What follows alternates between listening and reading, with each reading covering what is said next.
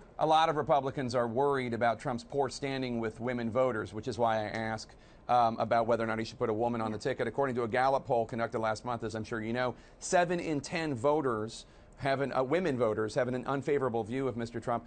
Take a listen to something he said this week.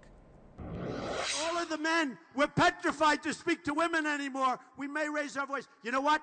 The women get it better than we do, folks. All right? They get it better than we do.